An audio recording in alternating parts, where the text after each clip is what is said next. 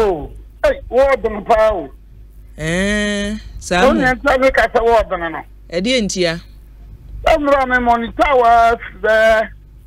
No, my cuisine, Louis. Now, more, we are not meeting, not me, but meeting cook. Nah, me, I'm a boss. Kwana santi o kana kabila so my educational lawyer kumia tray and yamamu. So very interesting and very lively. Yeda masisemo so mudibiti. Yeah, man osemo. Iti bebrebe mu die. Na wa question say ubeti meyi anu mutie.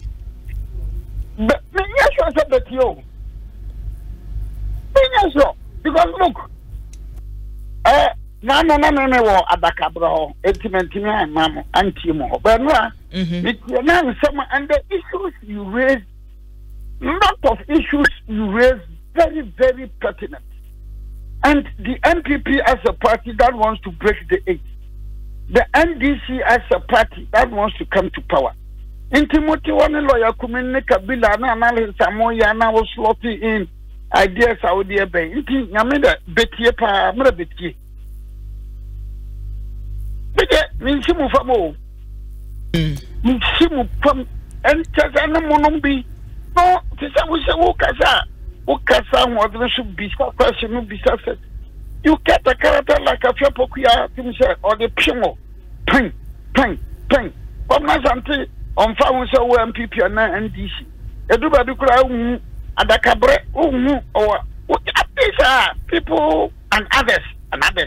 Tikasianum no America and others. No, this country needs characters. Let me be very honest. Sir, if I'm a minister and if I'm an office holder, and come on, any place, Bosumi piano. But Shiamu baby, Marto Prum, and say, more Bosumi international in a month for feedback at the man. Because book over issues in book over baby beer, book over Adiabia. And it looks like more interview now. Mono moya Ghana first. And what they are me TSA. We are Ghana first.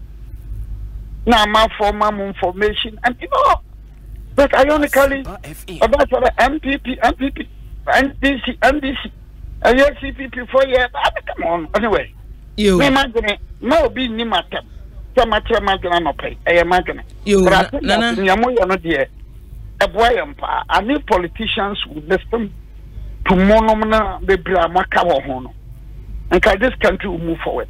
That explains why some people even think that look, can we go back to revisit a champions union government? Civilians, police, military, this. Is that possible? And people also say, why don't you revisit Bankwanum, the federal system, no? And not Bankwanum so air cannon. Because the federal system, no. Anyway, Makasa will be some council. We come with officers and some council. You know, you see a friend Andropos. Nana, yedasi no pay. Nano pay your friend wa and your bonnet. MPP amanyuku no ye pese hu bibi kakrafa enkitawudie mu no ye nimie enu asane wa wo kan Kabila Dawroma o se niemrekuni no eka no ye yi mampani na sane o mayi mu eda ya no aye keka se o party in government no enye party no ena ya to aba man say party no ye keka no kwa na ne constitution ne ka de sei pepepe na tie na nchemu da wo but se base mampani edanye ofiri amanyokuo no mu ne ba ye no odi oman nanim na party no so ewo ho no mu a kwan be na se bibi ikoso ewo mampani a mamuo no mu ne nkoyi a momo party no mo fa so communicate to the president awote so. Well, I need substantive minister and a substantive office holder of the party, say general secretary, say chairman, first vice, elective ones, you know, the committee, no, deputy, then fair. Now, So called neck so and a national council like Kobina. People may give ideas, but no, like Kabila said, no. Constitutional, what couldn't president in Nekwanano. And among for Academy, this is the constitution, almost 1992. Yeah, Yemi, as you know, Bertrono, na any president Rollins and the PNDC for a day. But circumstances be pushing one. And I'm Biara. So from the 1988 DF Anan Commission, Urbano, and a consultative assembly now, just is skewed towards one person, and that's Jerry John Rollins. And therefore, if your constitution want to be Pierre Kosi president, Maya woman, soldier president, police president, national security president, migration president, fire service president, prison president, chief justice president, the Supreme Court president. That is how our constitution now. Now, a dia pa.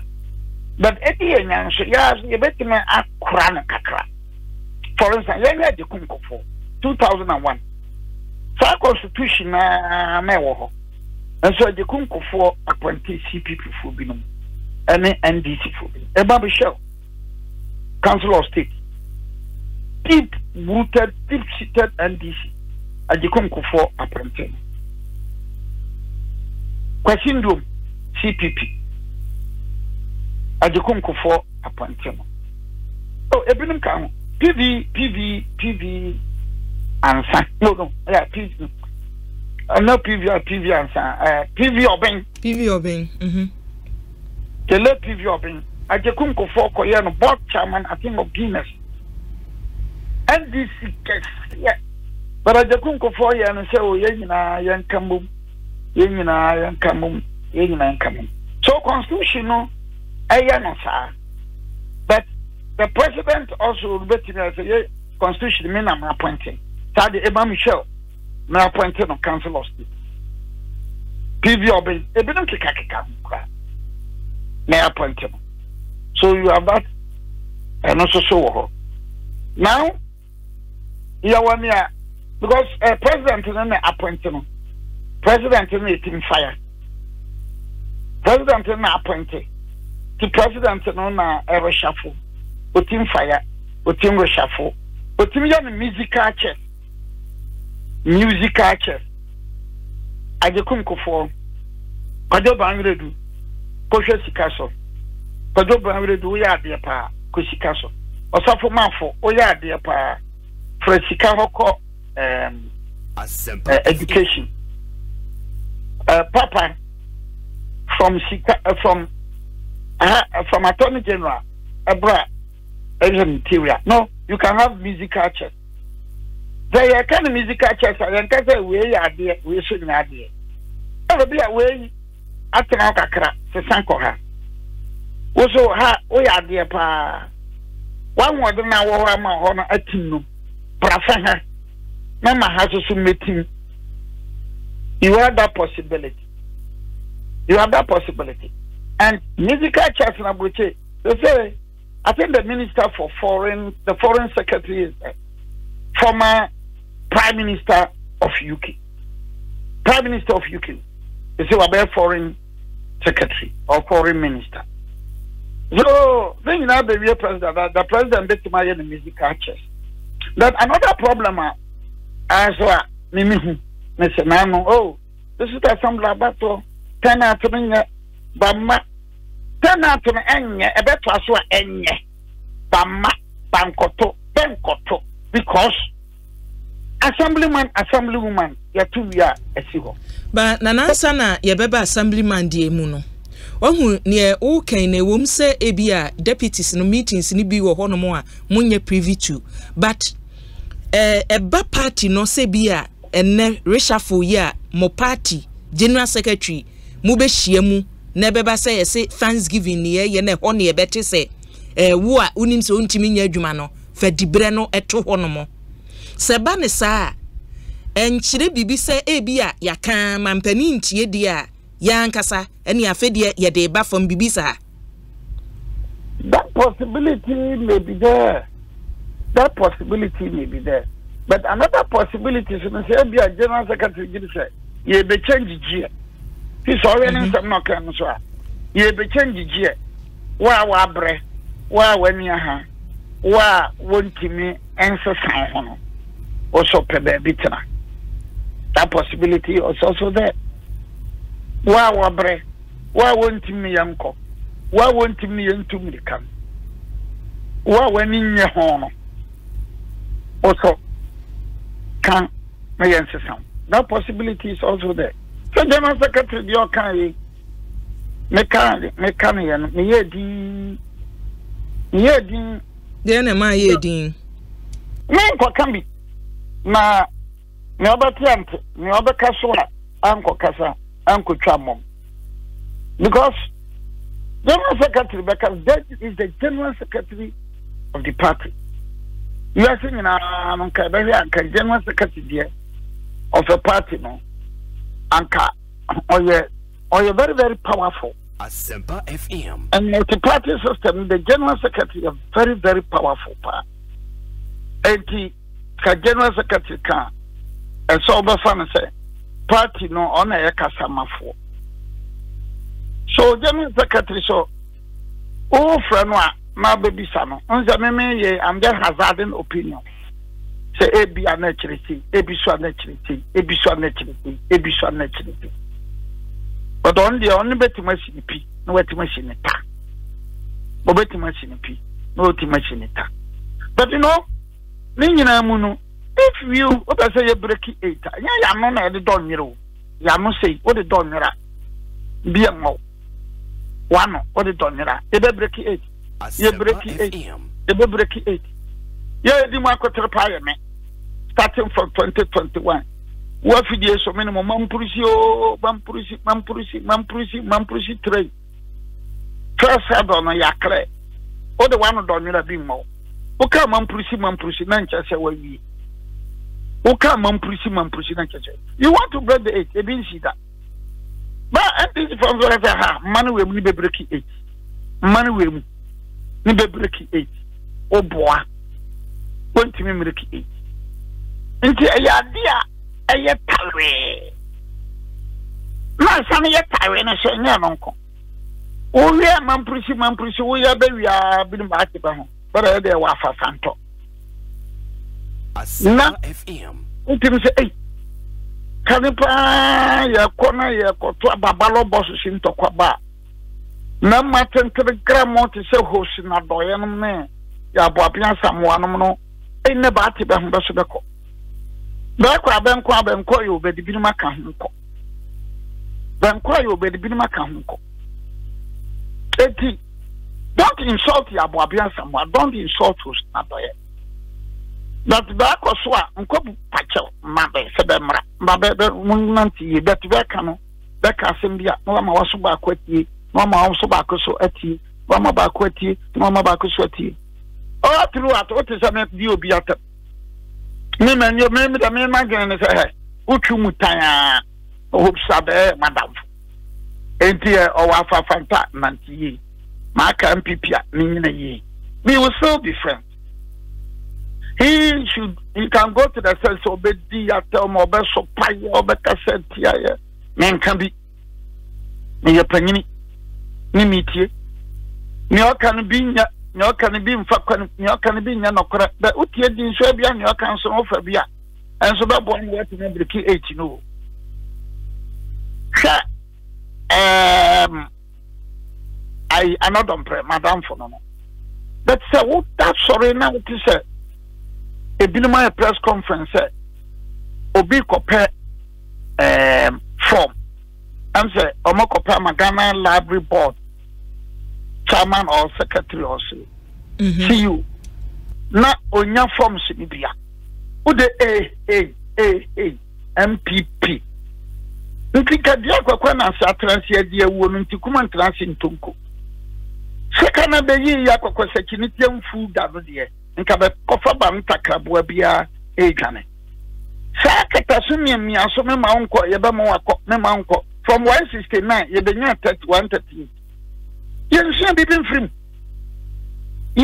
bibin frim ma hemfo na ma mo wasa chikrom no pare krom no banya press conference ka ye nko a hemfo na nka de ye ma ayi anodom prem kwanko but e ka ye nko so ben kan bone but that doesn't mean the other person also performs mundi nano eti yensia bibi aye no 2020 ama ye konya skirt and blouse German of skirt and blouse German sap skirt and blouse mkranza of skirt and blouse mkranza sap skirt and blouse eti yensia bibi oh na ba create problems we nyina ye my MPP there are people who some of them have benefited from the establishment.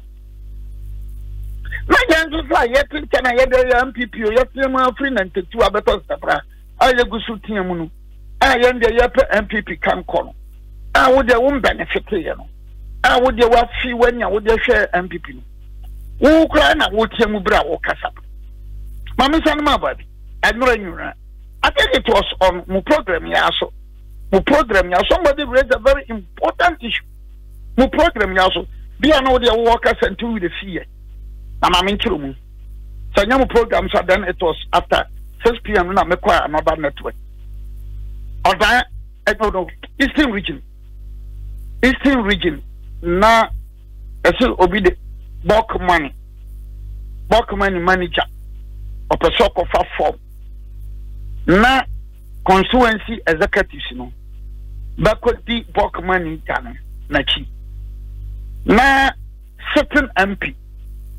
Ono so hu se betata no ti certain MP na be ye complain e wo Kofodia ama regional of the MPP akoka say team time constituency committee no nyina no ye de answer so and the same news item no Kofodia ba fi form so da kofa no de both Buffy and Apple Yemenamfono. Apple, the MCE, on a dear nimu and a cofa form. No, how do you done suspended? Honestly, when you hear this thing, come on, now, did you say, nobody boy cry, when Yaman or someone transfer on your own? No, because of Apple, at the nimu, I quite offer form, sir. Which in actual fact, media, this is my candid opinion. But fear madam for Apple, your madam for. I think that look Apple. How do you answer and change? Then why and I know Eastern region there, but I have dissolve committee. Of course, regional executives, or money to handle. We need to handle it with care. Apart from me, Makan, it is sweaty, baby.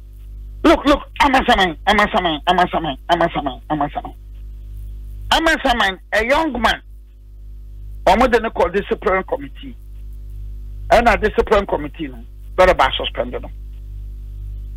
Karachano, no, I mean, we are not heard Jafati. Now, sir, Jafati, madame for pa. And I, Okohu, should I had Jafati? And I had Jafati friends. Because media name lawyer so Obiri Boahen. Then they referred the matter to me. So I filed an appeal. We went through the process. Yaba first to my Yaba appeals committee, no. Constituency executives, baby. They were against the young man, and to be precise, Cass Estate. They were against him, Yaya Kasi. And and the chairman, no, your lawyer. I'll get you the senior lawyer. I will say, Ghana ambassador to Equatorial Guinea, Crada. Senior, very quiet. Solomon, Aro Solomon. So the next day, committee, no, here, you know, Frank Davis, Aro Solomon, and I think another person. They sat. My member, junior, Bakobai. Me can't committee report, no, appeals committee report, now you're ready. For more than about 2 weeks. So, Mobama, Yaya Kasum, Naswante, and Obama Kasum, Yaya Kasum, lawyer Swante, another committee no the other one report abroad the regional executive of the Greater Accra. I am telling you, after Abraham and Walker say, a personal report no, another recommendation, another ruling no, yen sankai. Trouble so no so befa asia befa. Na say ye amanyoku ye no sa. Ye amanyoku no na ye pen ye, and I say ye as individuals ye bedin ye ba no ne but na ye pen ye.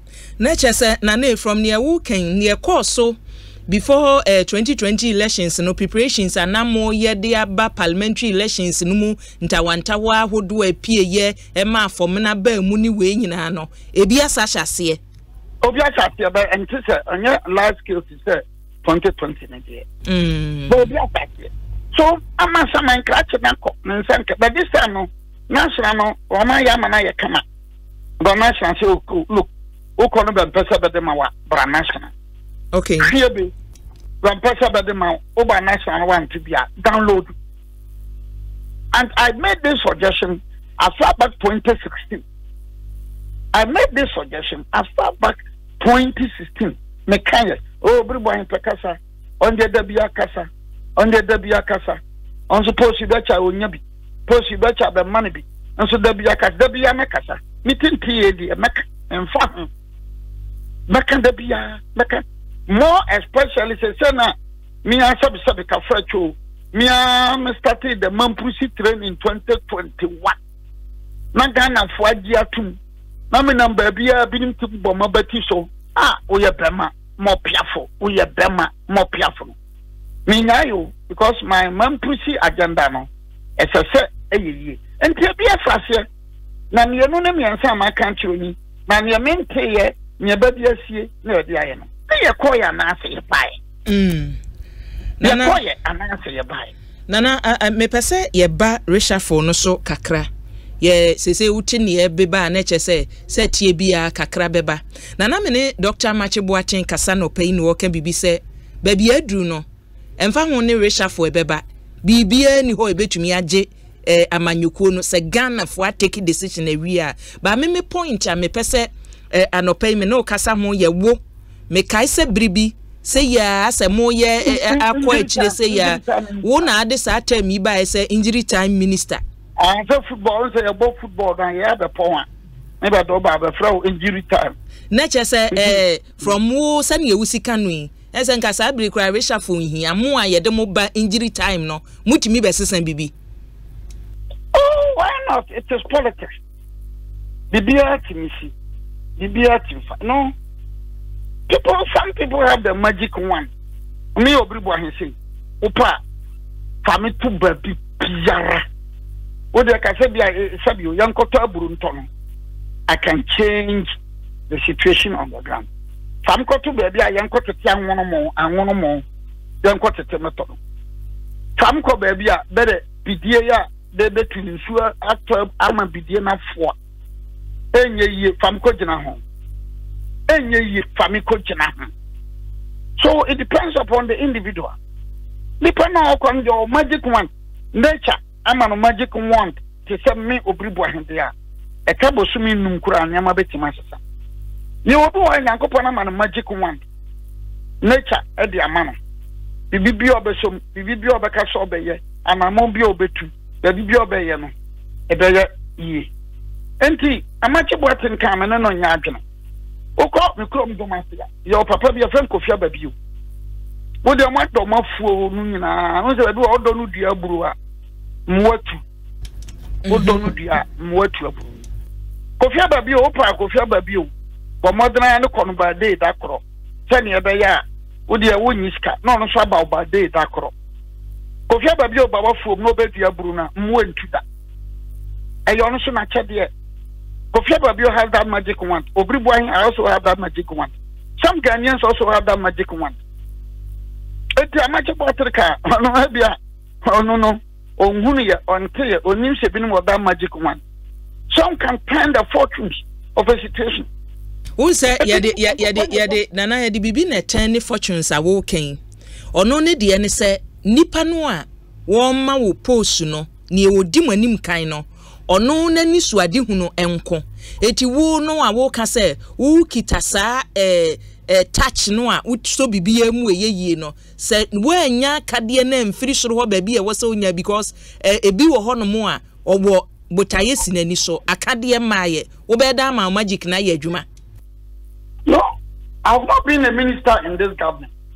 I've not been a deputy minister in this government. But look, my member Ajekum Kofo, when I was appointed as a minister of state at the Interior Ministry, no, Ajekum Kofo ne ko jompian nim ene kwa amana battle no omo ma me free range. Ko jompian nim Ajekum Kofo kwa amana battle. They gave me full range. Kwani Adokofo bae, he gave me full range. Full range is on my kwan. No obeye beboye, no obeye beboa Ghana, no obeye. Kwani Adokofo gave me that opportunity. Kwani Abatas gave me that opportunity. Kodom Pianim gave me that opportunity. Ajekum Kofo gave me that opportunity. Aliu Mahama gave me that opportunity. So it is possible, ABOB or Mababa, they may have that opportunity. And they can turn the fortune. But so when you're there, you can't. Okay. When you're there, you can't because then you're walking. You had that opportunity.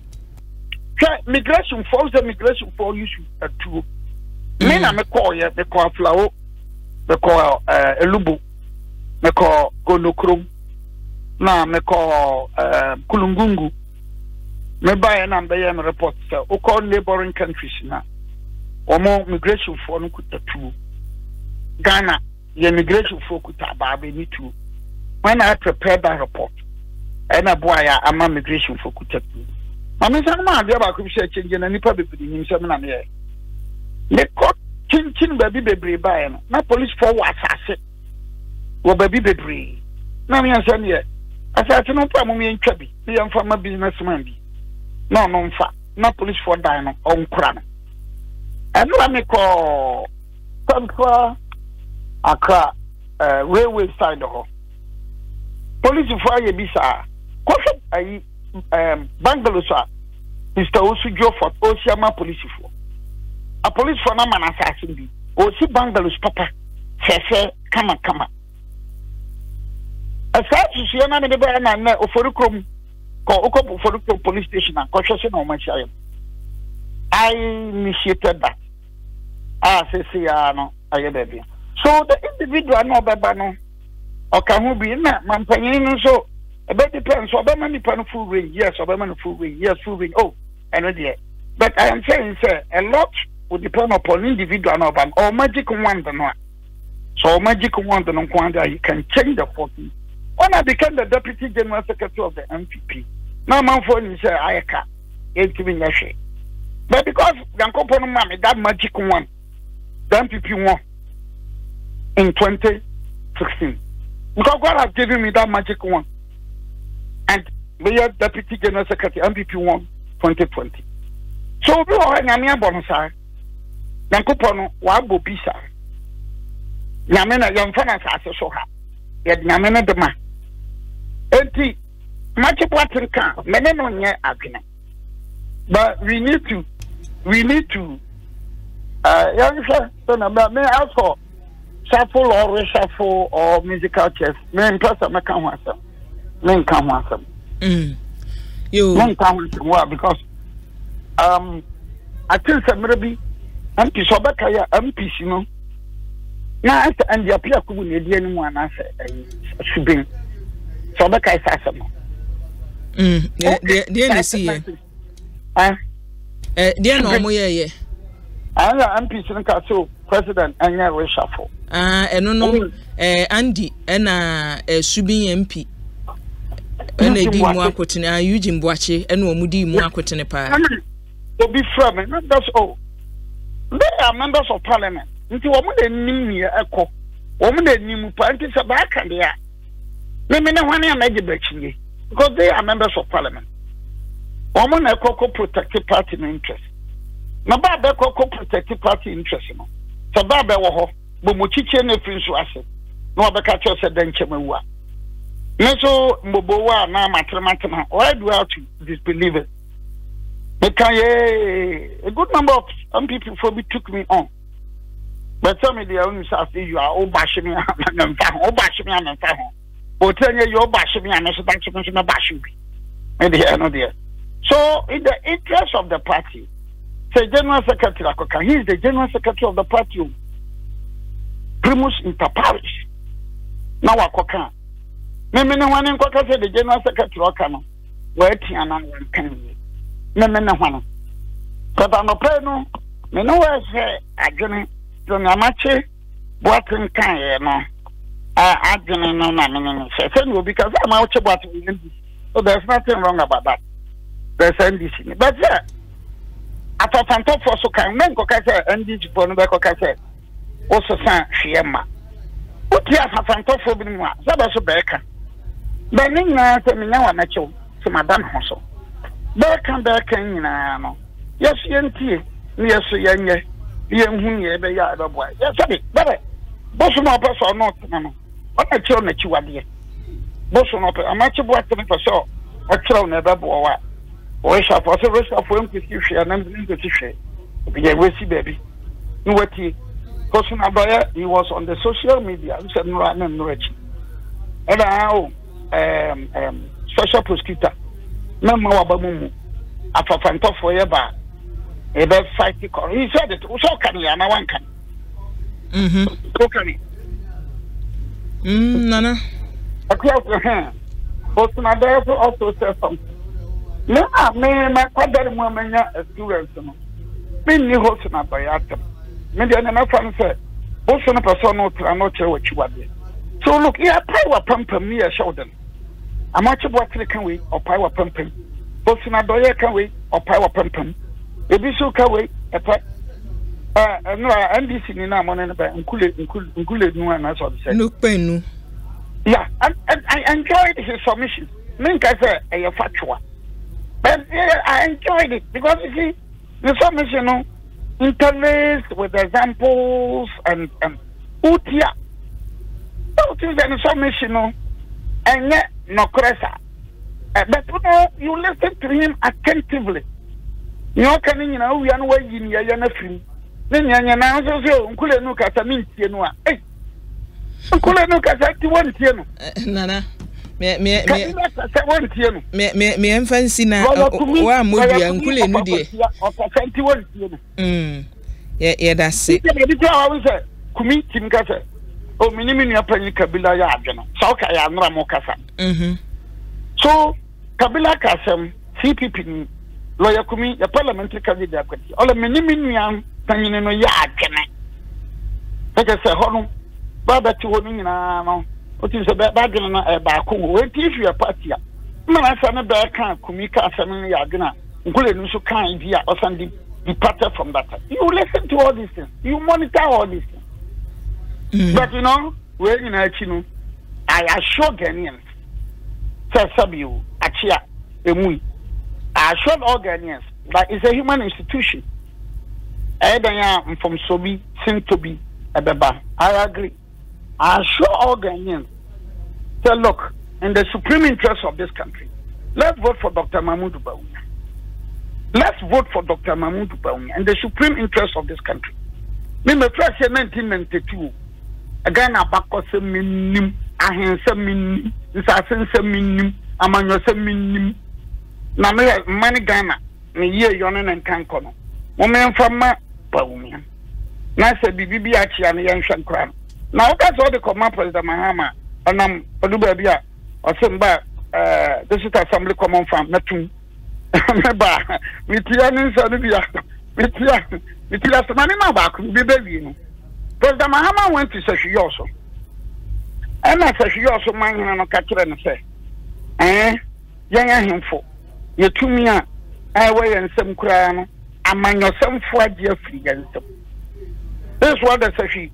You also mind him, you. And President Mahama said, oh, maybe I restore to me. No, both says you also mind him and President Mahama. They were all wrong. They were all wrong. Why? Look, to me, no one ever can, share 63 Chieftaincy Act, Section 63D. And then I said 2 minutes, 2 minutes, let's say, Henry Frow, no one, qua. and I think the court. And then in 2007, Nana Jayampofo, former Council of State member NDC, former man Goso, he took the matter to court and a lawyer. Now on 20th July 2011, 20th July 2011, and a Supreme Court, Bafuboni Badabe presided, Kofi Databan, I think Kofi Databan presided, and then Binum Kauna, Omo, yes, sir. Section 63D, no, and your unconstitutional. And your politicians have been a J, a uniform. But the Supreme Court can say a unconstitutional. And it happened at the time of President Mahama, who was then a vice president, and who later became a president. Vice president, because Jenna was delivered on 20th July 2011. Vice president, Oyeme, Obey president, Oyeme, Oyedian, Ninkano, Asantika clan, Oyedian, went to mention. No, of course, so no anchor says you mind and so not full facts. Santanamka said, and I also was wrong. Full facts in so President Mahama has a member, Marista, but yeah, me to be so you know, I see no penana, name found see a more official passo. I am one time from you, yet, I mean, by phone, Femania, a month for Mopa, Esum, 8 the pay, Mr. TK, Minga by phone, Femania. So now, you can even arrange that every month to be a last Saturday of the month. 1.5 hours. But in Casa Member Studios, Nana, they say streaming, no one will send you see any day, phone, no nest, it's a baby. One more boy in animation, and I do pow. It's a baby now. Nane, a baby Sanasica Muni cry off as I see a bit too. Okay. Ah, then what was a cramba for? Sikabi aqua born or Kakrakabi and Kayanya, Miss was see a bit too tea. Obey digitization and we are who bet you, Mam Fancy and I'm now. But I can say, young woman, you know. By actually, people who engineered, people who masterminded it, people who facilitated it, people who encouraged it, people who supported it. That's who MPP, because a man went, that's the way. Yeah, that's Nana. Enia yeti Obiri Boahen eni atene nka no former deputy general secretary MPP Amanyuko no